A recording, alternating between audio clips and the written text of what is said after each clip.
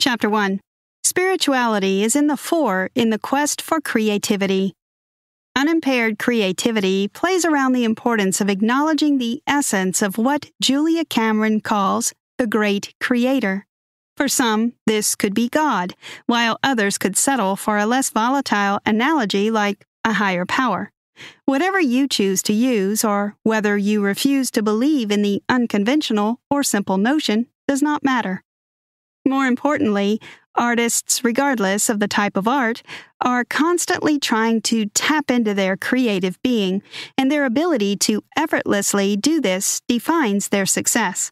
Julia Cameron takes us through her personal self-discovery journey that showed her that she did not have to drink or use some booster substances to be creative. Creativity is our second nature. Taking alcohol or indulging in other vices to spark our creative senses counter our nature.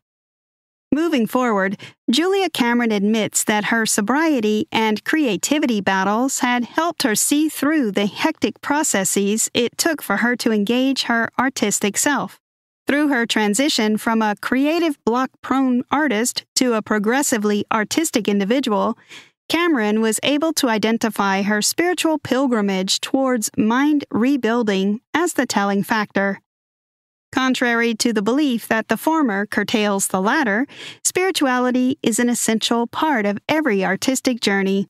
It is vital that you see yourself as a contributing component of the vast sea of art that defines the universe. Only then would you understand that external factors do not determine your connectivity. Rather, it is your inward belief in the process and your rhythmic adherence to the flow that deliver creativity. Hence, everyone has an artist within, and it takes a spiritual unraveling to set them free. We are burdened with tapping into the mystique of communication between our creative instinct and the great creator before we can truly become artists. This summary is not only about the techniques you can apply to channel your creativity. Aside from the necessity of writing or creating something every day, learning new things and excavating the gem ideas scattered around you in the universe, you will realize that this text is self-therapeutic. Even if you are not going to be an artist, you can still find this summary quite resourceful for learning to accept yourself as you are, raise your self-esteem, and make do with depleting effects of workaholism. Chapter 2. Write daily and try new things to get your creative juices flowing. In case you're hoping to revive your imagination, you don't need to begin by writing your masterpiece. Instead, begin with some less difficult first steps, such as daily journaling. Daily writing helps you to get your imagination flowing, especially if done when you first wake up. Simply take a seat, let your imagination go wild, and write whatever you feel like. Consider your writings as a type of reflection. Shut out the outside world and focus on what you're doing well right then and there. If you don't have the foggiest idea on what to write, write that you don't know what to write.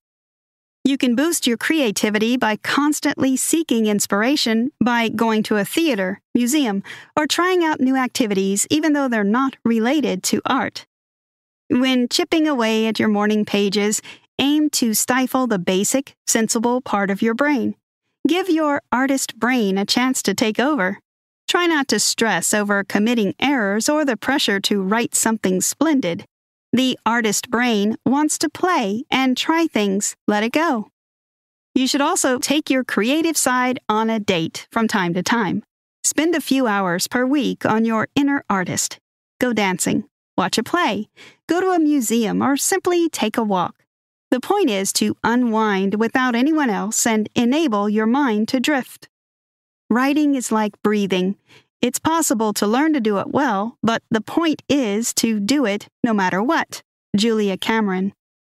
You'll see that the more you explore yourself and your general surroundings, the more you connect with your artistic side. That is the reason it is so critical to learn as much as you can about yourself and your environment. Continuously seek out new tastes, scents, sights, or sounds. Chapter 3. Reconnect with your true self by embracing your flaws and imperfections. After taking time out of your busy life as an artist to admire the little things and engage with your morning pages, you will start to understand the importance of listening. Creativity flows through us, but only those who have mastered the art of listening can become a vessel of undiluted artistry. Kill the urge to force the process. Rather, you should trust in it and let your body convey its end product. It is essential to understand that art is organic. Therefore, it is the exact opposite of the creative exercise that centers on repetitive and burdensome processes. As an artist, you should try as much as possible to evade the pitfalls of perfectionism. For work to turn out good, it will first come out bad. In other words, embrace flaws and stop being afraid of making mistakes. It is only then you will become comfortable to take risks and chart the unknown. In reality, your artistry brilliance depends on your capacity to take risks. Go beyond the tag that has been used to define your art. However, very few have broadened their horizons by changing their perspective on the benefits of breaking the norms. In the place of fearlessness, they have clouded their feelings with raging jealousy. The act of masking your fear with jealousy turns you into a critic of other artworks. You feel like others are getting it easier, or you could have done a better job if you had had the chance. Creatively blocked artists are typically jealous people. Did you know?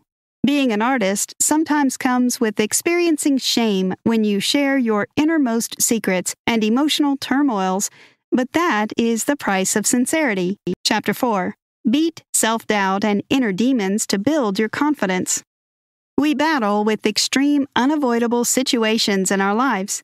Creative individuals frequently need to confront and conquer tough conditions. For instance, many parents refuse to allow their children to work as an artist because they feel it is not lucrative enough and the money will never be great. These individuals often end up becoming shadow artists. They settle for unfulfilling jobs, and even if they manage to become successful in that field, shadow artists will be haunted by the creative life they never had.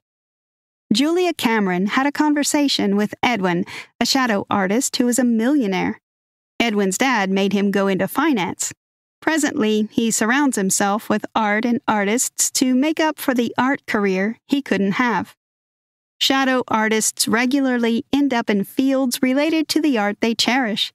A shadow poet may work as a copywriter, for example.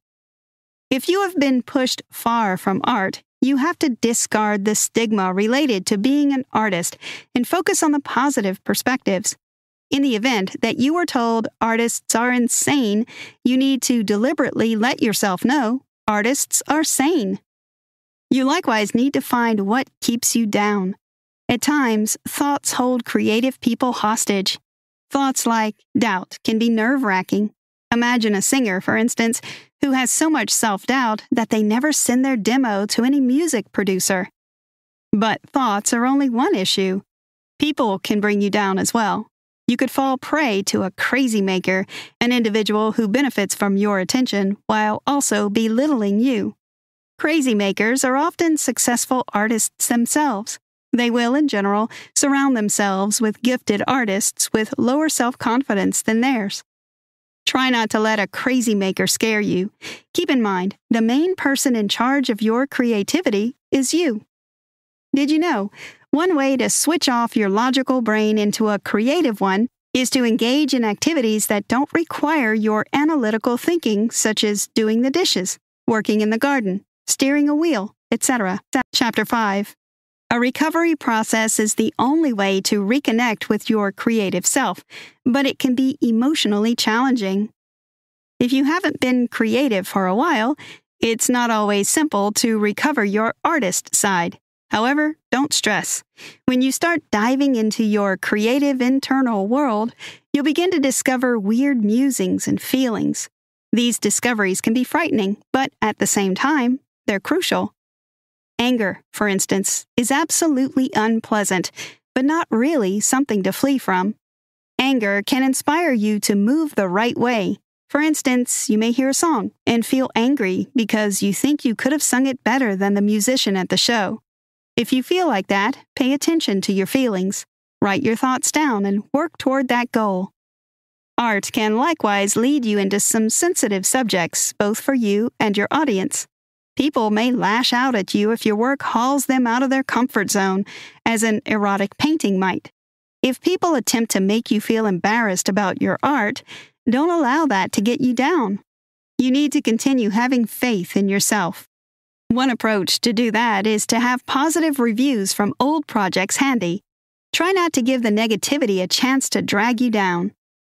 Recognize and accept every emotion you experience, even if it is negative, for emotions teach us a lot about ourselves. You'll additionally find new weaknesses and strengths as you study yourself. Even after thousands of shows, a musician might still have stage fright before every performance. In case you're feeling blocked, think about approaching somebody for a prompt. You might possibly feel much better when somebody tells you what to write, like if your editor asks you to write a story about a soccer match. There's nothing wrong with requesting a prompt. Anger, negativity, blocks. You're progressing nicely if you've discovered these sorts of shortcomings. They mean your recovery process is in progress. Remain patient and continue writing your morning pages.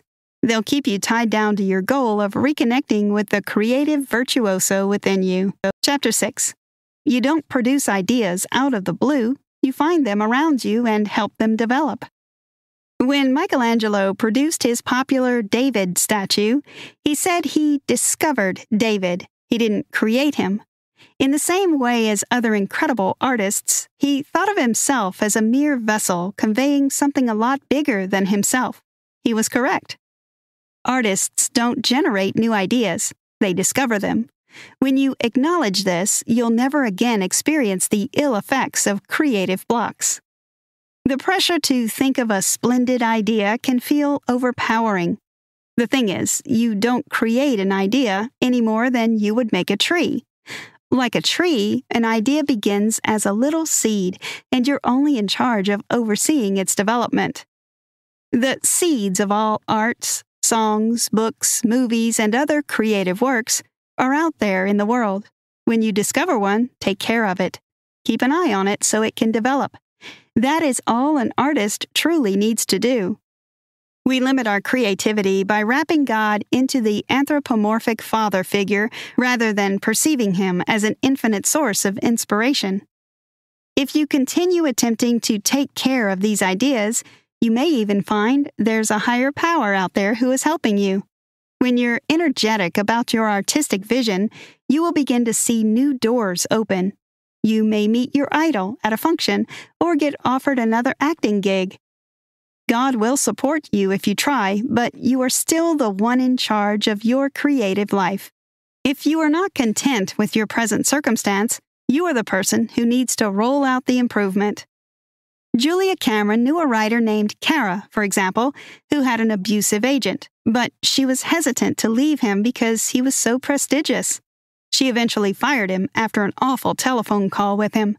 Her husband got a call from another agent that same day. Kara called the new agent, and they have been working together from that point onward. Chapter 7.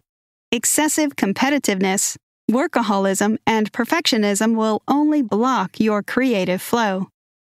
The worst enemy of an artist is fear. It can keep you from seeking out your dreams, obstruct your creativity, and make you question yourself even when things are going great. Most times, fear of failure is rooted in your childhood experiences.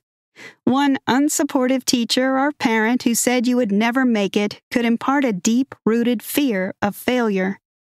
Jealousy is always a mask for fear that we aren't able to get what we want, frustration that somebody else seems to be getting what is rightfully ours even if we are too frightened to reach for it.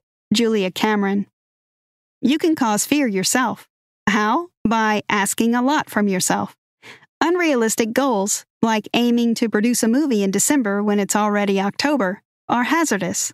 You won't meet these goals, and after that, you will accuse yourself. You will begin to feel jealousy, grief, regret, and self-loathing, making it difficult to have any creative flow. Then you will start putting yourself down for not achieving anything, undermining your very own self-confidence to the point where you're anxious about attempting another project, and you'll surrender. Other than the dread you can bring upon yourself, there are two risky and useless habits you need to pay attention to. The first is workaholism.